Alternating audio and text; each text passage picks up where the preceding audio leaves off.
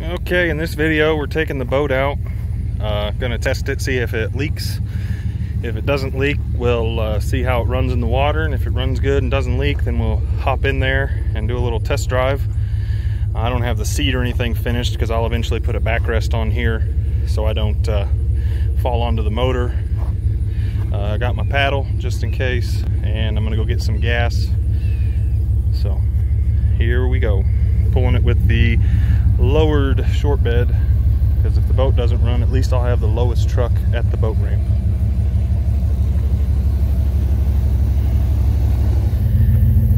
We're out here at the lake, gonna back it down in there and see how bad it leaks. I've already noticed a couple little spots, but I'm more concerned about where I welded it up here.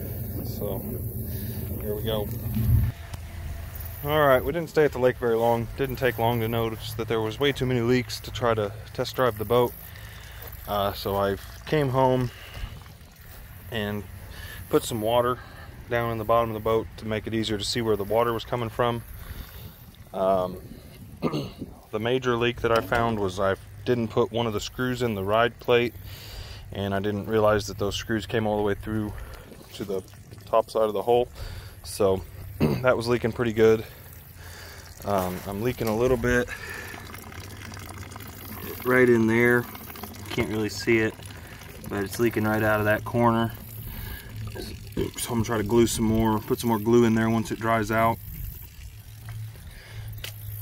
And that was about it, other than a few of the rivet heads leaking on the bottom, but those aren't too major. So hopefully we'll get this figured out and get out on the water pretty soon.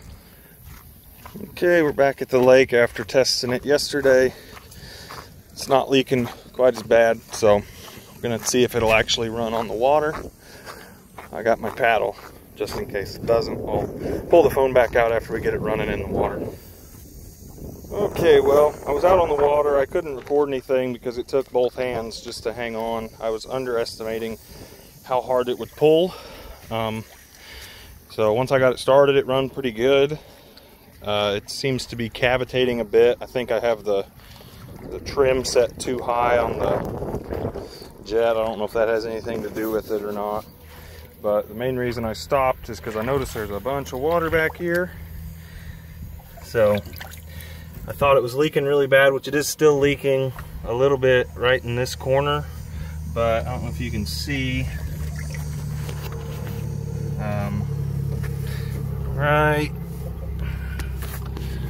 down there, there's a fitting that's supposed to hook into the exhaust to pull the water out. I did not put a hose on that because I don't have the end of the exhaust pipe. So that was just spraying water in the back of the boat. So I'll definitely have to put a backrest on the seat because the first time I pulled the throttle, I fell off the back of it.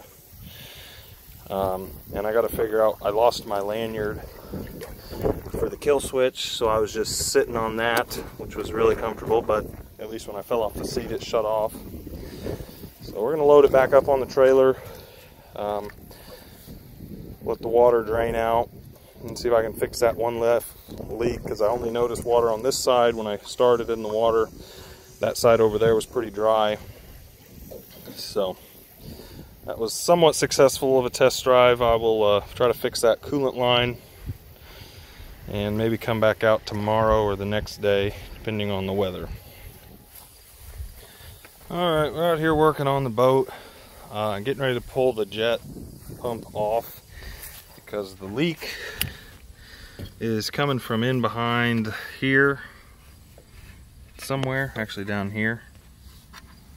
Oh, it's coming from back there. I tried sealing it from the outside, but I can't get to it, so I'm going to pull the pump off and then try to get this piece back off.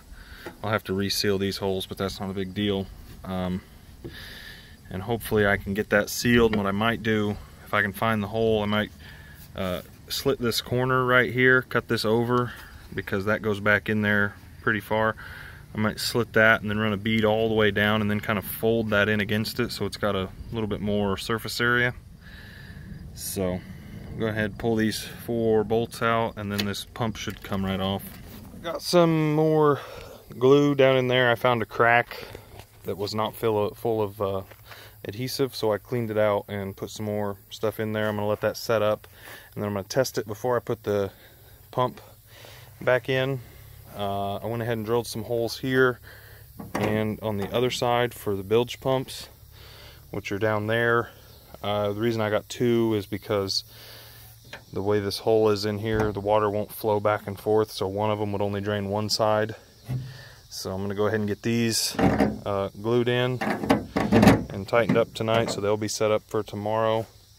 And then hopefully if the leak's fixed, I can put the pump back together and we can take it back to the lake and try it again. Okay, I got the boat back behind the house again. Got some water in it, and I don't see any leaks here where it was leaking from before, so I'm going to call it good. While I'm here, I'm going to go ahead and put some hose that I bought on the bilge pumps so I can try to see how well they'll pump the water out of here, and then we'll get ready to start putting it back together for another water test probably tomorrow after the silicone around the pump seals up.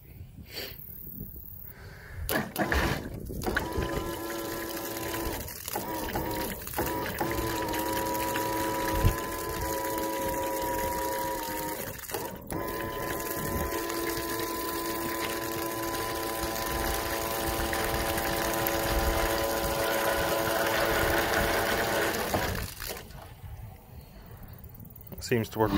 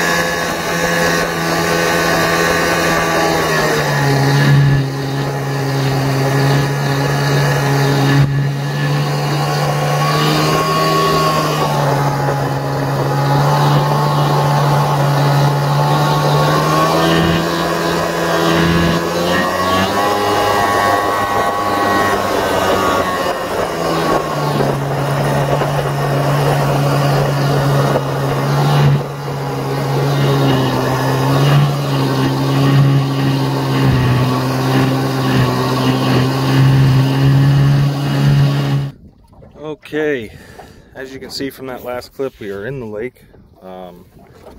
Boat's running pretty good. There's some water in the back, but most of that is splashing up over the back, so I'm not really sure what that's about. So far, according to my GPS, I've got up to 34 miles an hour, and I was about there on the throttle, so should be able to do close to 40, I'd say, when it's done, but the water's not super smooth out here right now, and still learning the boat, so just happy it's not sinking yet, so it's good. Sorry it's so noisy. I haven't figured out what to do with the exhaust yet, so it's just coming out right there and it's pretty loud.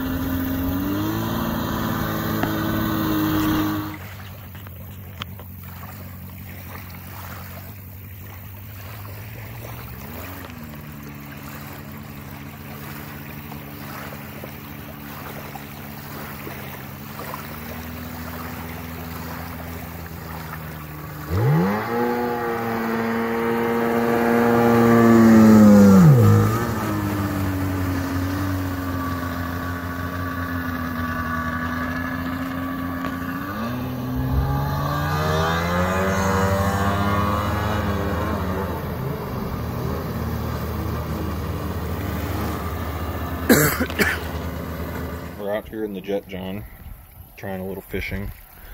Not having much luck. Most of the leaks are gone. There's some water in this side, but that's because it rained this morning. But this spot here is about 10 miles from where I put in at, way over there. So it's running pretty good. I haven't done much video while it's running inside the boat because it's super loud and it just kills the microphone. So I might do a time lapse on the way back so you can see how it goes across the water. The lake's pretty smooth today. It gets a little rougher out there in the big section. So far pretty good with the boat. We did manage a top speed with 2 people in the boat of 38 miles an hour. I have not yet wired up my trim motor. I got a switch for it. I just got to figure out a place to mount it, and then it might make it easier to get the trim right while we're testing the top speed. But so far 38's not too bad. It feels pretty fast in a boat this size.